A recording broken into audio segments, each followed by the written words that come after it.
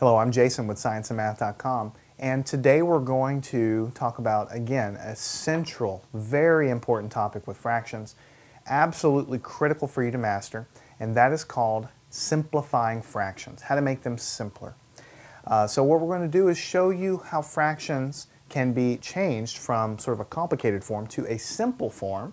And I think I'll tie it in with the previous lesson and show you that this is really not that different than what we did before, where we were just renaming fractions and showing how fractions can be equivalent. So many times in problems, when you're adding or subtracting fractions in the future, then what you will get as a result will not be as simple as it could be. And in math, you like to keep things as simple as you can. So a lot of times what we're going to do is do our operation, get our answer, and then we're going to take that answer and make it as simple as we can. And I'll show you what I'm talking about in just a minute, but just keep that in the back of your mind. We're just trying to make these fractions look a little bit better.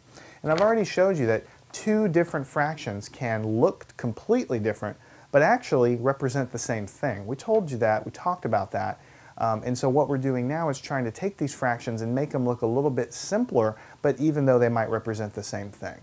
All right, so let's just dive right into it. What if we have 4 eighths? 4 eighths. And I'd like to make this fraction as simple as I can. So I'm going to rewrite this guy again. Now, one crucial thing I need to mention to you is to remind you that in the previous sections we said that you can multiply a fraction by anything you want as long as you multiply the top and also the bottom at the same time. Said that many, many times. We did lots of examples.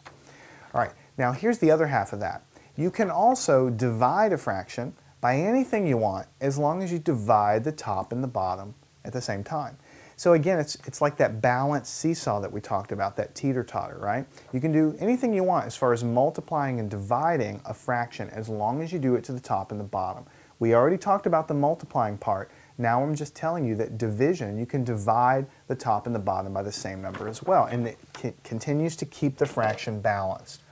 So in this case, is there a number that I can divide the top and also the bottom of this fraction by that will make it divide evenly?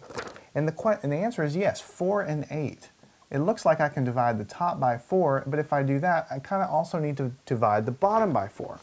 When I do it like this, as long as I do it to the top and the bottom, then it doesn't really change what fraction I have, it just changes the way it looks. So when you look at this, 4 divided by 4 is 1, and 8 divided by 4 is 2.